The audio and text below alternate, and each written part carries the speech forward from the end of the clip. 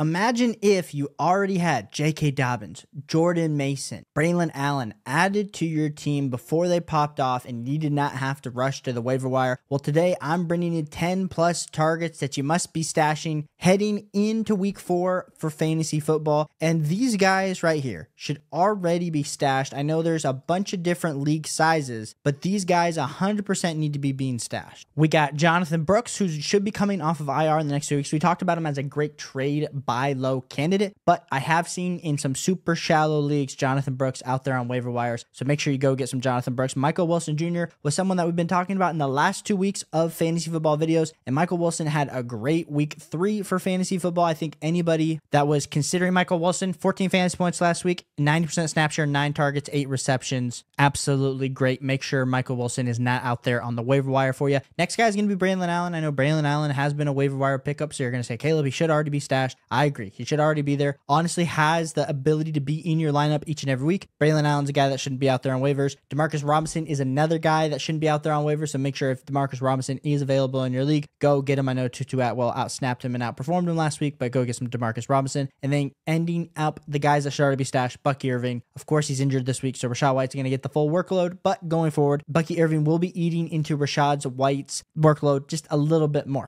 Now, moving on to the players that I believe you should be stashing heading into week 4 fantasy football. The first guy is going to be Roschon Johnson for the Chicago Bears. And last week, we saw some flashes from younger guys on the team. Cole Kmet flashed. Rome Odunze flashed. But last week, Roschon Johnson also flashed with 10 fantasy points, 37% snap share, 8 total attempts for 30 yards, did have 5 targets for receptions. Now, Roschon Johnson's only rostered in 40% of leagues. And I think the major thing with Roschon Johnson is a lot of people are worried, hey, where's DeAndre Swift going to play into this? And I think Roschon Johnson is going to continue to get more of the workload because DeAndre Swift has been super inefficient this season in the overall offense. If we take a look at the overall snap share, the thing we're going to notice about this Bears-Colts game is that Roschon Johnson had 33 snaps to DeAndre Swift's 48. 13 carries, though, to 8 carries for Roschon Johnson. So when Roschon Johnson was in, they were absolutely getting Roschon Johnson the ball. So Roschon Johnson's my first stash. Think he needs to be stashed everywhere. My second stash is going to be Xavier Legette for the Carolina Panthers. And we had Xavier Legette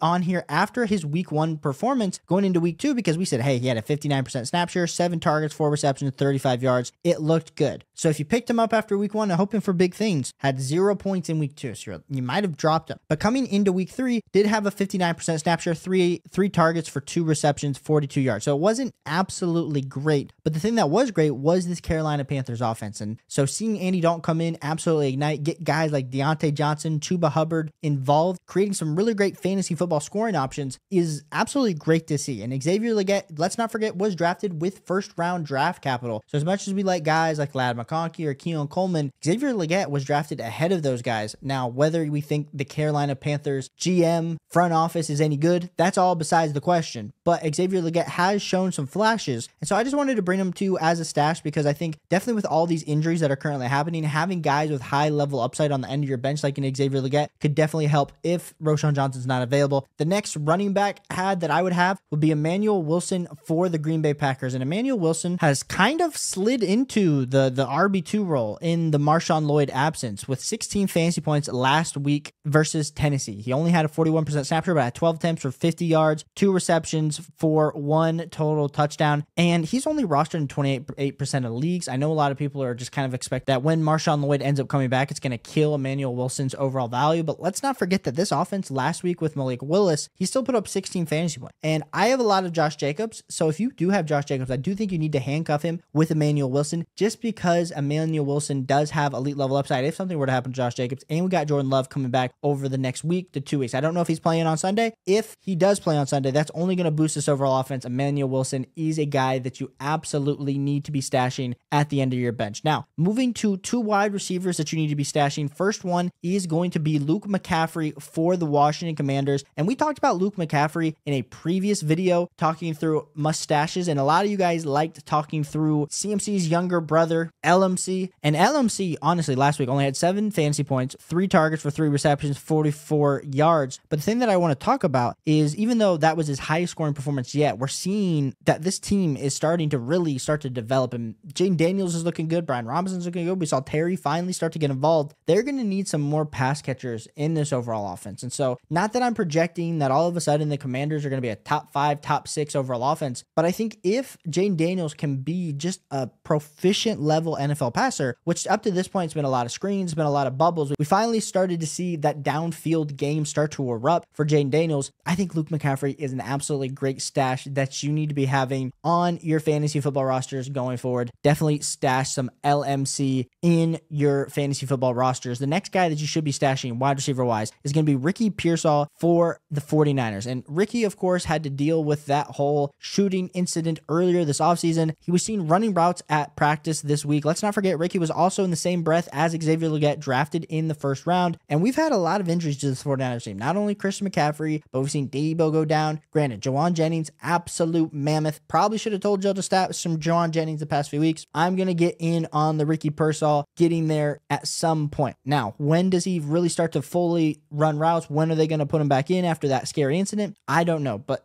Ricky Pearsall, 6'3", 192 out of the University of Florida. We did like his profile enough in the pre-draft process that I think we need to be giving some consideration to Ricky Pearsall, because I just talked about how I liked Luke McCaffrey as a third-round pick player before this. Ricky Pearsall was a first-round drafted wide receiver. Absolutely have to love a little bit of Ricky going forward. The next guy we're going to be talking about is Blake Corum. And you're probably going to say to me, well, Caleb, this dude 100% should already be stashed. And I would agree with you that he should already be stashed, but on sleeper leagues, he's only rostered in 36% of leagues. And I think the major reason that Blake Corum is not stashed more is because of all these injuries that you need some production on your bench. And Blake Corum last week only had 0 fantasy points, had 2 fantasy points in week 2 and had 0 in week 1. So you're going to say to me, Caleb, why the heck? He's had 0 usage on offense. And I hear you. He played 7 snaps on special teams Sunday's game against the San Francisco 49ers. And really, Kyren Williams is just absolutely demolishing this snap share. So the idea that maybe with them drafting Blake Corum in the 3rd round, that this would give him any opportunity, I guess was maybe a little bit faulty of a thought process. But the thing that I do want to hit on with Blake Corum is he was a very good athlete. You see the jerseys behind me. He absolutely tormented my Ohio State Buckeyes for his whole college career. And I thought landing on a Rams team where Kyren Williams was a 6th-round drafted running back, Blake Corum was a 3rd-round drafted running back, I just thought Blake Corum would be able to eat more into the snap share. It hasn't happened yet, but like we said, we saw Roschon Johnson start to get some work. We are continuing to see some of these backups becoming more and more prevalent as the weeks go on, and so I don't want to see you caught missing out on not holding the bag on Blake Corum, because Blake Corum, if for any reason anything were to ever happen to Kyren Williams, Blake Corum instantly gets boosted into the top 15 running backs in that given week. So give me some Blake Corum as a late round stash. Like I said, you might be in a league where Blake Corum's already taken, and that's allowed because Blake Corum is a good dude, and you probably do need to be stashing some Blake Corum. Moving on to a few final stashes. The next guy we're going to be talking about is Pop Douglas, and this team for the Patriots has been absolutely bad. I mean, Jacoby Brissett looked terrible in that Thursday night game versus the Jets, but in the Jets game, he did have 14 fantasy points, 83% snap share, 9 targets for 7 receptions, 69 yards, because Pop Douglas is just a very good athlete, and that Pop Douglas is just a very good route runner, super fast, elusive slot guy, and those are the type of guys that, especially in struggling offenses, tend to produce some fantasy points. Now, over the next few weeks, there's a good chance that Drake May ends up taking over for Jacoby Brissett. Listen, this offensive line sucks, so I understand them continuing to hold out Drake May, but Demario Douglas is someone that, especially in a deeper level format, definitely worthy of a stash. He's only 15% rostered over on sleeper leagues. Go check out some Demario Douglas. I didn't want to end this video without giving you 2 stashes for tight ends, and number 1 is going to be Zach Ertz for the Commanders. He is 37% rostered. Honestly, this tight end landscape sucks, and we've talked about the top level guys, the Sam Laportas, the Travis Kelce's, the Mark Andrews, just absolutely eating you alive, and you not being able to find any sort of reliable production at the tight end position. Might I interest you in Zach Ertz? 8 fantasy points in week 3, 10 fantasy points in week 2, and in all of that, he had a snap share of around 64 to 71%, had about 4 to 5 targets in each of those games. And as we're continuing to see this offense evolve, I think Terry McLaurin, Brian Robinson, both very good players, gonna get a majority of the looks. But guys like Zach Ertz and LMC are gonna have to step up in this offense for them to continue to take those next steps. So Zach Ertz, like I said, he remains a very undervalued tight end in the fantasy football landscape. Definitely check out some Zach Ertz. And if you're maybe playing in a little bit deeper of a league, you're playing in, a 12, 14, 16 team league with very deep benches, the next guy that I would suggest to you is going to be Eric All for my Cincinnati Bengals. And Eric All Coming out of the University of Iowa, he was really dealing with an injury that forced him to fall to that 4th round. If you were being honest with yourself, he was probably like a 2nd round level talent. And so for him to fall to the Bengals, we saw Mike Gesicki the last few weeks really start to perform. But Eric All, he hauled in all 4 of his targets, 4 for 4 for 22 yards in Monday night's game versus the Washington Commanders. Now, 7 fantasy points the week before that in week 2. So I just think Eric All is really starting to get going. We've seen some struggle from the Bengals wide receiver core. I like some Eric All. If you watch some highlights from his time at Iowa before he got injured, it was absolutely incredible. You'd never want to bet against an Iowa tight end. I mean, granted, we've seen Sam Laporta last year. Previous years, we've seen TJ Hawkinson, Noah Fant, George Kittle, to just name a few of these guys. Almost all the best tight ends in the league are from Iowa. And so I think Eric All has unlimited potential to get there. And so I definitely think Eric All is worth a stash. So if you like fantasy football, if you like some stashes, hit that like and subscribe button. Here are 2 more videos if you haven't checked out already, answering every comment down below with your start sit questions. If you have any drop, sit, waiver wire questions, I am here to help you win your week, win your season. Appreciate you being here. I'll catch you on the next one. Peace.